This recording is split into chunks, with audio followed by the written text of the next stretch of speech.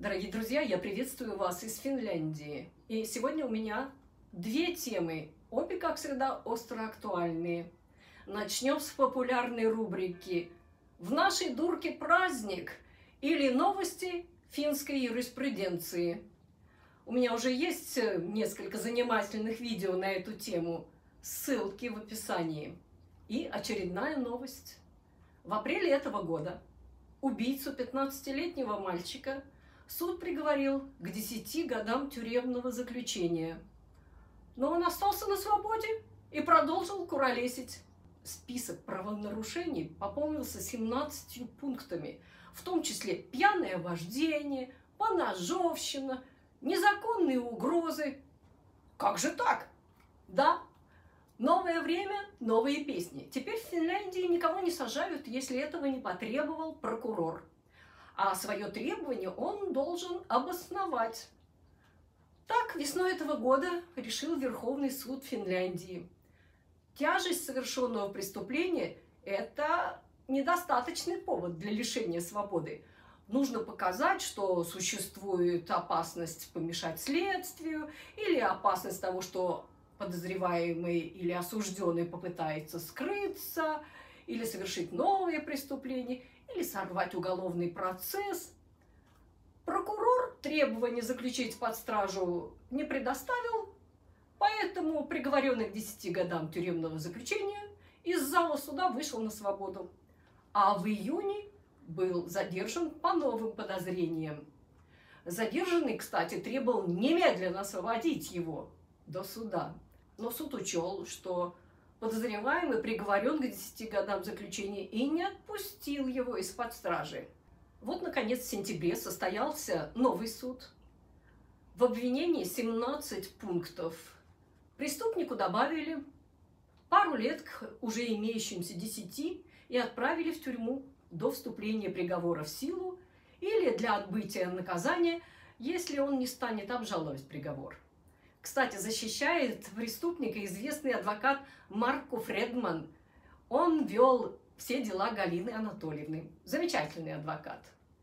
Ладно, по теме криминала у меня много видео, поэтому пока оставим юриспруденцию и продолжим разговор о работе и безработице.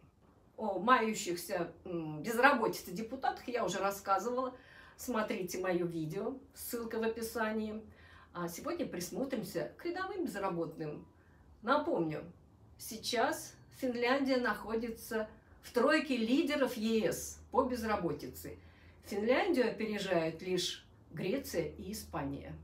В июле этого года в Финляндии зарегистрировано 306 тысяч безработных. Несмотря на это, всюду постоянно идут разговоры о необходимости трудовой миграции. Некоторые предлагают ежегодно привлекать 40 тысяч трудовых мигрантов. Другие говорят, что сначала надо трудоустроивать уже понаехавших, а потом уже новые трудовые резервы завозить. Председатель парламентской группы «Истинные финны» Яни Mäkelä выступает против трудовой миграции. Он считает, что есть огромное количество безработных иммигрантов. Что же говорит по этому поводу статистика? Да, на данный момент в Финляндии действительно исключительно большое количество безработных иностранцев. Почти 50 тысяч человек. Это больше, чем когда-либо. Почти 11 тысяч из них – это длительно безработные, то есть те, кто числится безработным более года. Это также самое большое число за всю историю Финляндии.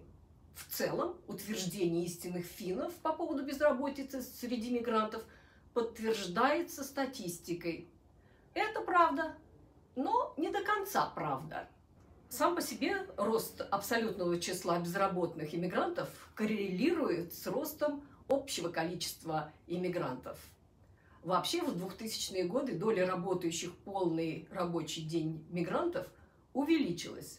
Таким образом, хотя число безработных иностранцев увеличилось, число работающих иностранцев выросло еще больше. Нынешнее снижение занятости среди иммигрантов отражает общее ухудшение экономической ситуации в Финляндии. Безработица выросла и среди коренного населения. Прогнозируется, что в этом году уровень безработицы установится на уровне 7,7%. В следующем, 2025 году, снизится до 7,5% и в 2026 году до 7,1%. То есть значительного роста занятости ожидать не приходится.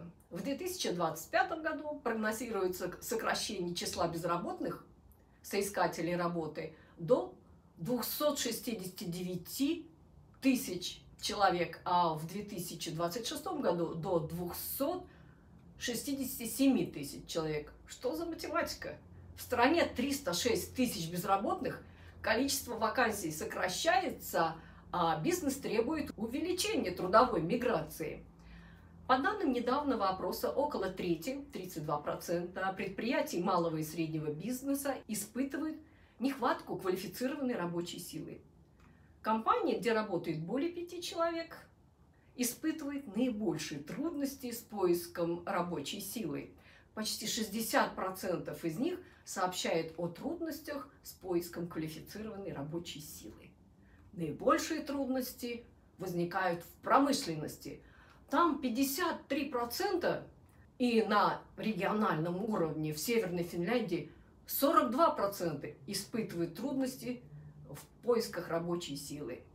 Наименьшие трудности в столичном регионе и в сфере услуг. 15% участников опроса предпринимателей в августе этого года сообщили, что наняли иммигрантов. 59% компаний, нанявших иммигрантов, говорят, что наем иммигрантов прошел без проблем. У 5% было много проблем, а у 35% некоторые проблемы.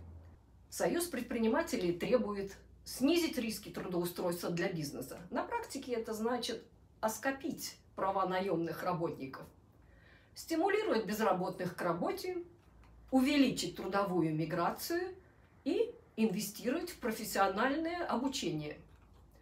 Единственное, что в этой ситуации приходит на ум, дело увеличения миграции становится выигрышным, если упразднить КЗОТ, отменить минимальную оплату труда и дать фирмам возможность увольнять работников движением пальца. Как развод у арабов. Сказал талак, талак, талак, и ты уже разведен, а бывшая жена покидает дом в халате и тапках. Сейчас, кстати, говорят, что можно развестись, послав жене просто СМС-ку. Финским предпринимателям следует взять на заметку. Используйте новые технические возможности.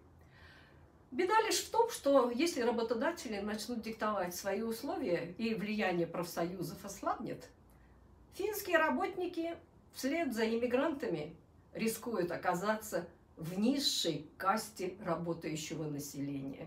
Исследователи говорят, что по небольшому ухудшению ситуации с занятостью пока нельзя сделать выводы о том, полезна или вредна трудовая иммиграция для Финляндии. В целом, у тех, кто приехал на работу из-за пределов ЕС, в первые годы наблюдается высокая занятость, потом она снижается, но стабилизируется на уровне населения в целом. Уточню, что речь идет именно о трудовой миграции, о тех, кто изначально настроен на работу. Среди них процент бездельников не больше, чем среди коренного населения. Чтобы увеличить занятость, надо бы, наверное, правительству направить больше усилий на создание новых рабочих мест. Для этого, кроме отнять, нужно разучить еще пару математических действий.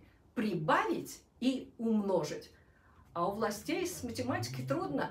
Палец залип на кнопке «Отнять», и кроме сокращения пособий, они ничего предложить не в состоянии. Ну, а в заключение, прежде чем попрощаться, приглашаю всех в пиццерию. Там готовят царь-пиццу. Желаю всем приятного просмотра. Всем пока! Moro moro! Mistä päin ootte? Oikeesti? Mitä tää teette? Sun pitää laittaa nyt shokkiin. Shokkiin? Ai te haluatte shokkiin vai? Kajaanista asti, nyt mä menin shokkiin. Nyt on mistä Lindemanin shokki, me tehdään todella iso shokkipizza. iso! Shokkivapio!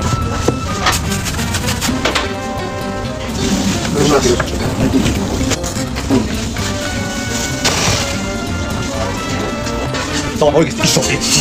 Nyt tää on kyllä iso pizza, mitä on koskaan tehty. Mä painaa 10 kiloa. Kokkipizza on hyvä.